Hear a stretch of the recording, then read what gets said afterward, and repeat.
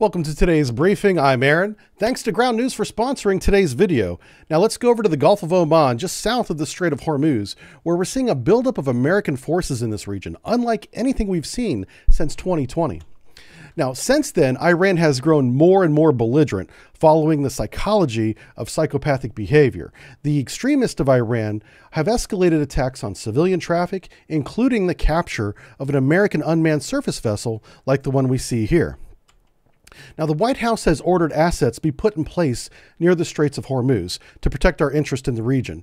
This includes a detachment of Special Operations Forces, Helicopter Combat Squadron 26, and over 3,000 troops and sailors are in position to take action at the Commander-in-Chief's discretion.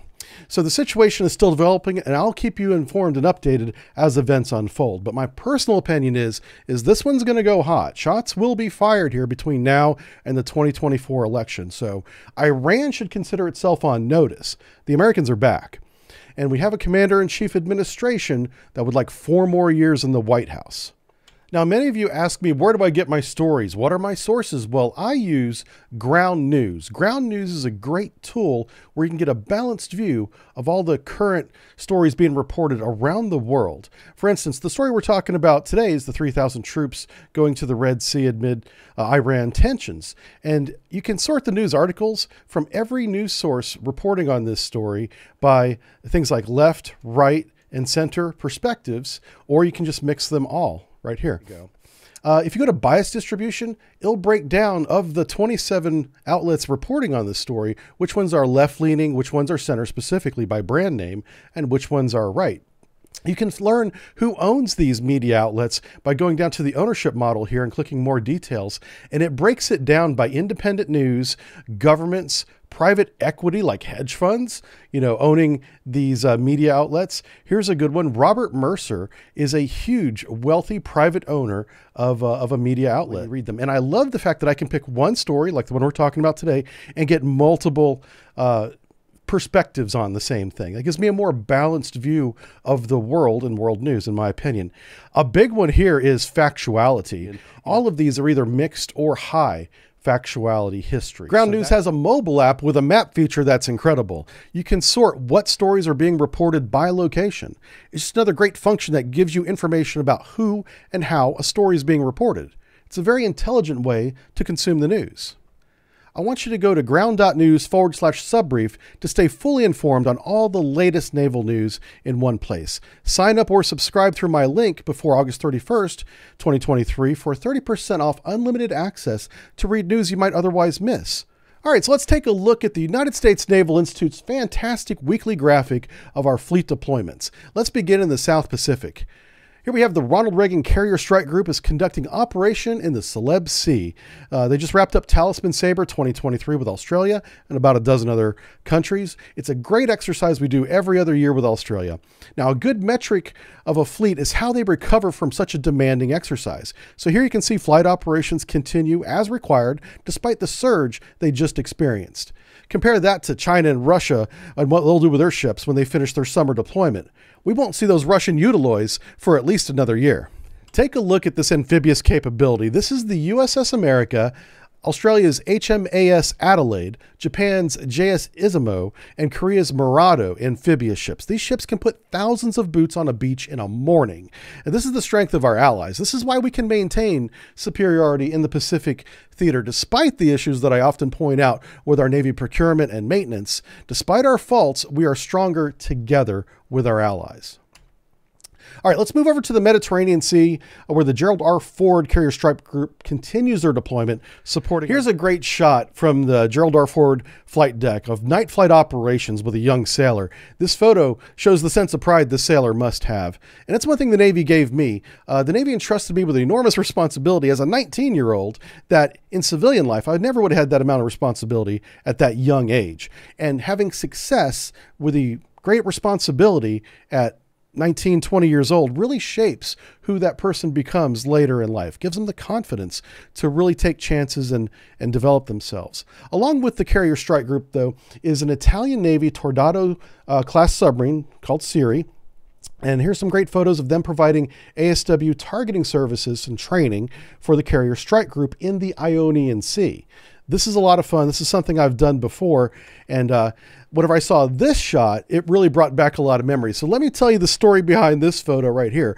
To the layman, they're like, hey, this submarine's obviously been caught, been photographed by the helicopter or the drone.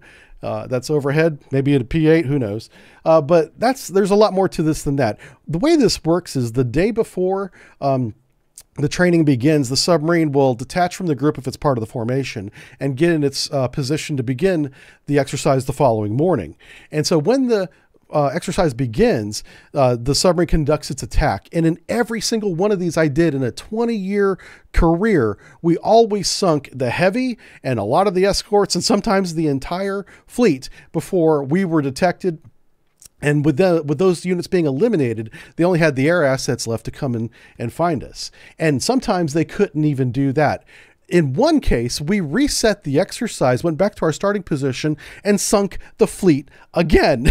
Submarines have such an advantage over our surface counterparts, especially with today's technologies. It's not even fair. It's like an NFL football team playing a JV, a high school football team. You just run over them every time. So how did this happen? Well, eventually, after they get sunk enough, they say, hey, we're not getting any training value out of this. Would you come to the surface, raise your mast and antennas so we can get a position on you, and then you go evade as we go to prosecute you. And that way, all the submarine or all the air aviation sonarmen and everybody on board the surface ships can get some experience tracking submarines. This is really how it happens. Okay, so the submarine, I'm sure, had an absolute field day with the fleet until the admiral or whoever was in charge of the drill said enough's enough.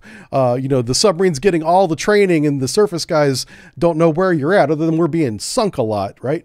And so that's probably what this photo is them establishing their position. Hey, we're here. We're really shooting you, you know, with these imaginary weapons in this training simulation.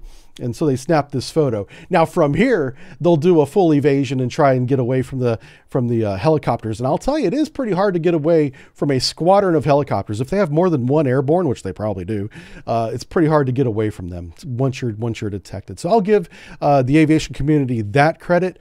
But I remember one case, and I got to be careful with a lot of these stories, but they asked us, we were prosecuting 2 warships. It wasn't a full carrier strike group, but we were doing training with 2 destroyers, and they couldn't find us.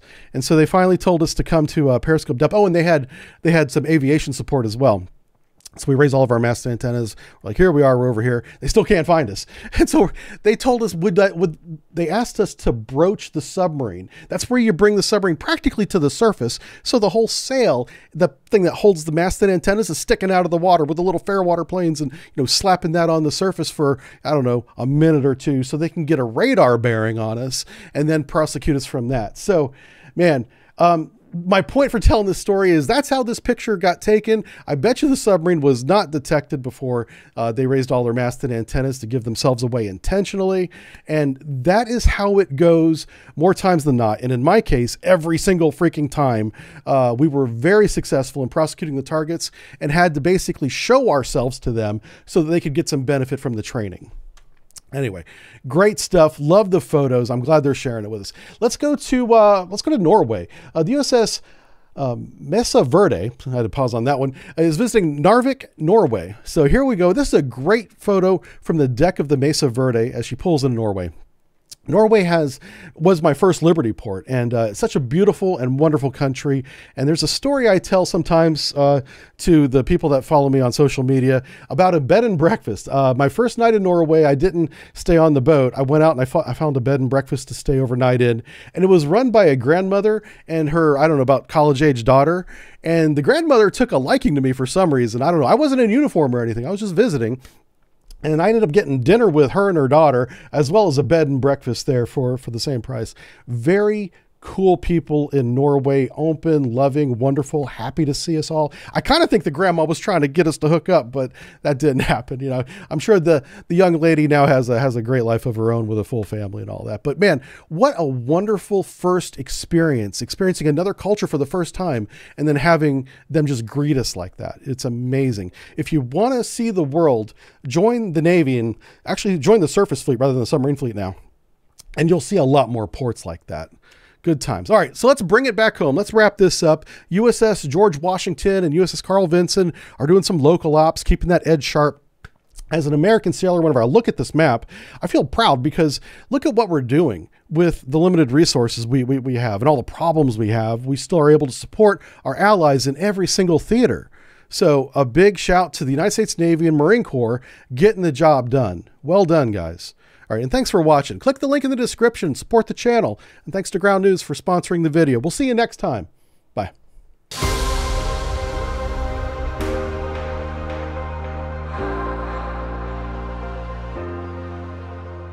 Yeah, my stories about the war games with surface ships is absolutely true, 100%. And it really makes me wonder, why in the world are we spending $12 billion on aircraft carriers that are going to get sunk the first time they meet a submarine?